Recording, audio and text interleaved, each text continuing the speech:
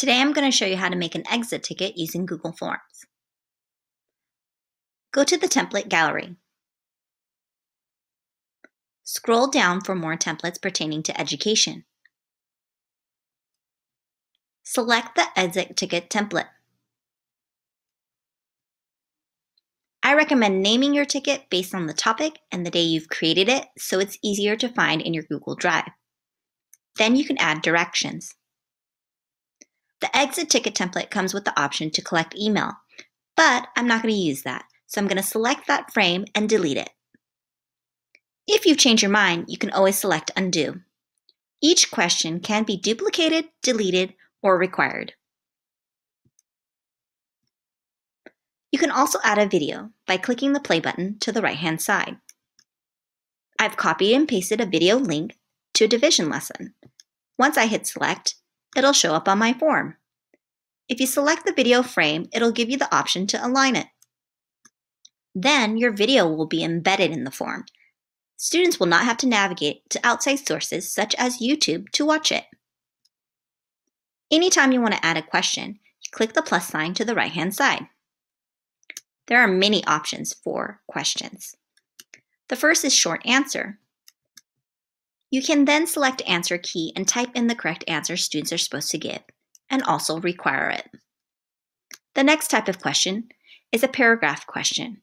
This question I put at the very end of the form as a reflection. Students can give me questions that they have after they view the lesson.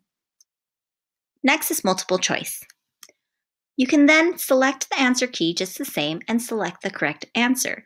That way, the form can be graded when the students submit it. You can also assign point values. The next question is checkbox questions. That's good for when you have multiple correct answers for one question. You can also assign a different point value. A drop-down question is like a multiple choice question.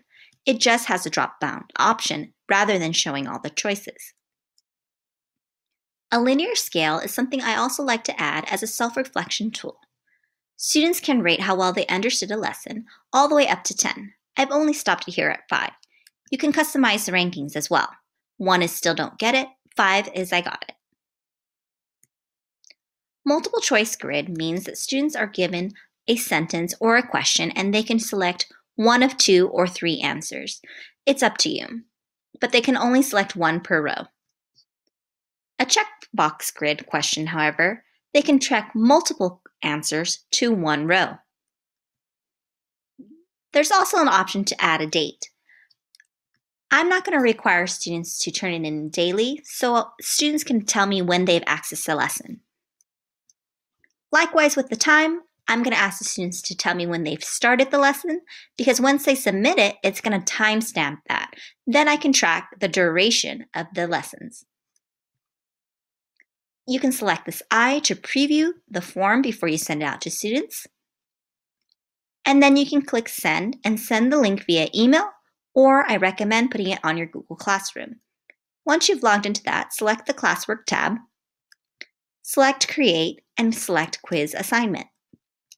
You're going to be able to add this now from your Google Drive. When you select My Drive, you should see that your form is there. Select it and select Add. It'll populate there on the bottom, and all the other assignment options will be the same. You can add a title, add instructions, add points or leave it ungraded, add a due date, and create a topic. I've put this under math. Now you're ready to assign. It'll show up in 2 places, your classroom stream or under classwork under the topic math.